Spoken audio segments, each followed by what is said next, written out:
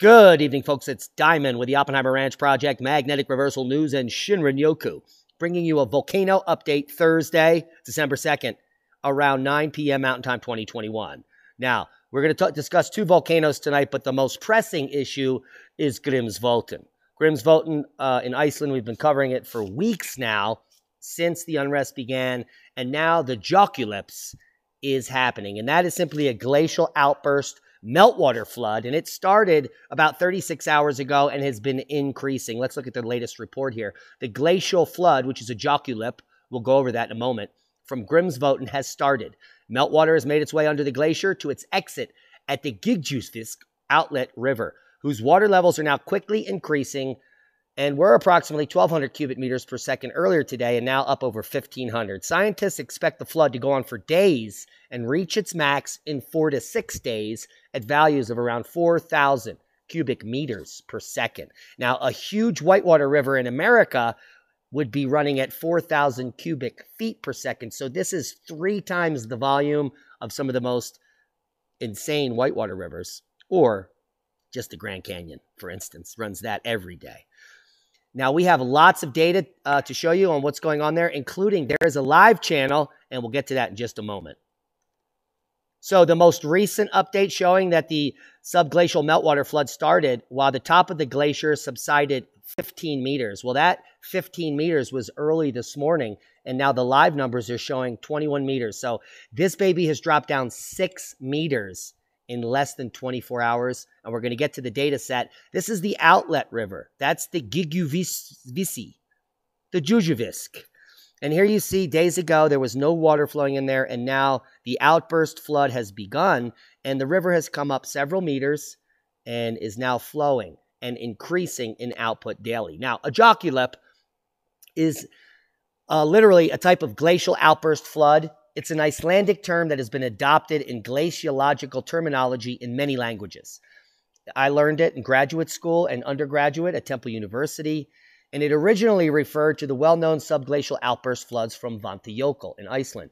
And we're witnessing one now in Vatnajökull. This is an outburst river in the southern portion of the Vatnajökull Glacier, just to bring you up to speed. Now, since Jökulhlaups emerge from hydrostatically sealed lakes with floating levels far above the threshold, their peak discharge can be much larger than that of a normal marginal or extra-marginal lake outburst. And in fact, they are. Some of the largest floods in recorded Earth history are Jökulhlaup in Iceland, period. Now, here we are at the seismic tremor at Grimsvötn, and you can see, well, it's looking like something is brewing under Grimsvötn. Here is today, live. This is a live chart happening now, and we see for 1, 2, 3, 4, for 5 straight days, a straight increase in micro tremor.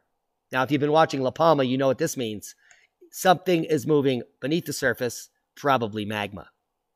Now, what happens here, if we go 5 days ago when the glacier started melting, that's what we're seeing here. It's releasing pressure on the caldera, and magma is getting active and moving. And that's not good news. That means it's going to erupt. Now, here was the chart this morning that I picked up. There was been a 12-meter drop, and simply 16 hours later, here we are live there. We're here at the live chart. So earlier today, we were right here at 12 meters. And in just the last few hours, it is now subsided to 22, approaching 23 meters. And it's dropped down 10 meters in just a few hours. So this baby is going exponential currently. And the good news is that if you're that into it, there are live seismographs and subsidence charts over here at Daily Iceland. So subscribe there, give them a thumbs up, tell them I sent you. 26 watching now, the Grimsvötn volcano seismic measurements live. And this is getting pretty intense. The vertical drop-off here is exponential. It's gone down 10 meters just in 4 hours compared to 10 meters in 2 days. So there's a huge change happening now. And the output on that Jökulhlaup should be epic in the morning. We should be able to get some video, and I'm really hoping for that. Now let's talk about Ulawun in Papua New Guinea. Now, this is one of the most dangerous volcanoes on Earth, and has recently erupted to VEI4. We covered it in spectacular style on Oppenheimer Ranch Project several years ago, back in 2019. And it comes up in the search engine. If you put up Ulawun Volcano eruption and get the video on, you'll find the video. It has over 17,000 views. It erupted into space, and the initial outburst at VEI4 from Ulawun back in 2019 was VEI4. So a VEI4 eruption occurred in just a few minutes, twice the output of gas and volume of La Palma, which has been going on for 2 months, happened in 2 minutes at Ulawun. And it actually punctured a hole into space. And I'll show you that, not in space, into the stratosphere. We'll show you that in a minute. It went up 68,000 feet back on June 26, 2019. We covered it on that day, moments after it occurred. Now, here is an article from that eruption that I'll share with you, but I wanted to bring you over here to show you a picture of the power and the force of that explosion.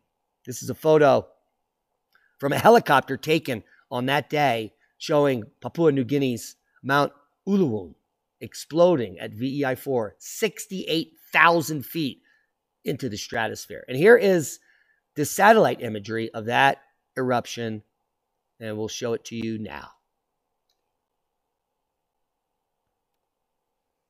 So Ulawun is right there, and there we see the VEI4 puff exploding into the stratosphere. That's it.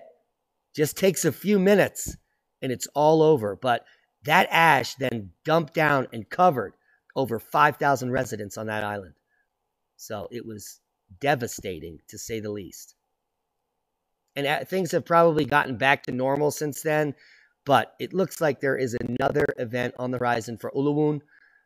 And based on what we have seen in the historic past, this has erupted quite violently recently. So back in 2000 was a VEI4, and then for years after that, VEI3, VEI2, just 7 years later, there was 10 eruptions, VEI2 or greater. So we're probably in for another run here. VEI4, which is followed typically in this instance by VEI3 and then lesser eruptions. So we should be looking for a VEI3. Farmers have... Wow, what was that? Certainly something we don't want to watch. So I hope you guys got something out of the video. Let's just recap. Grimsvötn volcano subglacial meltwater flood started about 36 hours ago. Subsidence this morning was 15 meters here at the caldera. It has since increased as the Joculips, which is a glacial flood, has increased. Microtremor is straight up for 5 days during the melt. And the subsidence is exponential in just the last 4 hours, dropping 10 meters in 4 hours live here at the live charts. Now, the history of Grimsvötn is that as the pressure gets released on the top of the caldera, magma and gas is formed in the magma chamber below, and it causes Grimsvötn to erupt. This has happened about 40% of the time when these outbursts occur, maybe a little less.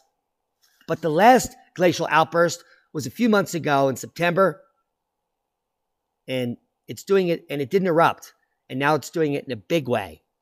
And I think, well, that means it's boom time. Hope you got something out of the video. Proper prior planning prevents piss poor performance in a dystopian world where the mainstream media, well, they just create sharticles. And we give you facts straight from space, right in your face. Like the VEI4 eruption of Ulawun, which deposited more ash and gas in just 8 minutes than the entire La Palma eruption has done in 2 months. So that certainly was a boom. Subscribe to the channel if you haven't. Share this with like-minded people. Be safe. We love you. Any questions? Leave them below. We'll get to them. Thanks for watching.